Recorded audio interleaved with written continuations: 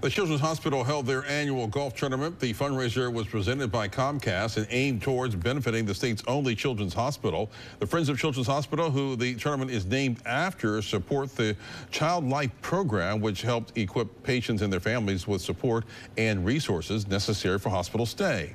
Lieutenant Governor Delbert Hosemann says that the hospital deserves our support. These people are desperately in need of our help. If you go to the NICU there, where we've got so many children that are really struggling, really no bigger than your hand, it's our only children's hospital. It deserves our support, and today you're seeing support pour out for what they do for every child in Mississippi. Nearly 400 golfers from across the state participated in the tournament.